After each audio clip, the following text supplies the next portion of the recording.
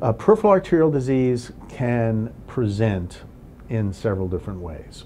The most classic presentation for a patient with peripheral arterial disease is something called claudication, which is a squeezing, a burning, a tiredness that develops in either the calves or the thighs that comes on with some kind of physical exertion and is relieved by resting.